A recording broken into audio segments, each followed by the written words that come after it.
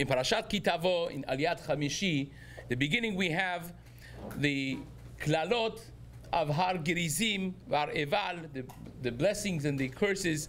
The format was that all of the Jewish people, basically the Shvatim, mainly Bnei Givrot, the Bnei Rachel veLeah, stood on one mountain, the Bnei Shvachot, the other Shvatim, plus Reuben and Naphtali stood on the other mountain, and the Aaron and the Kohanim and Levim representing Hashem were in between on the bottom of the mountain, saying the things that Klal Yisrael affirmed, the important 12 items that they were mentioned, corresponding perhaps to the 12 Shvatim.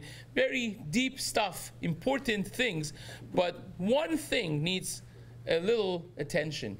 Whereas in Har Sinai, HaKadosh Baruch Hu, in place of control, was standing on top of the mountain, and Klal Yisrael was standing on the bottom. Here is reverse.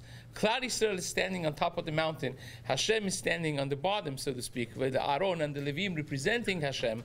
And it's the opposite of the Matan Torah that we had.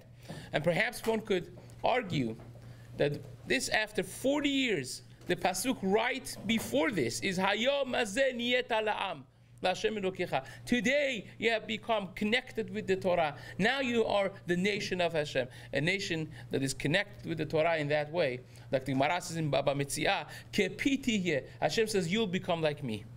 You could say something and I will nullify my ratzon, my will, to do your wish. And if I make a gezerah, you could nullify the gezerah. The power of connection with the Torah, the power of connection with HaKadosh Baruch Hu, Hashem, with His humility, He stands on the bottom of the mountain and says, you are in control. Now you're running the world with me. It's something so powerful and so beautiful. And the transition of Klal Yisrael from Yotzei Mitzrayim after 40 years, the 40 is the number of transition.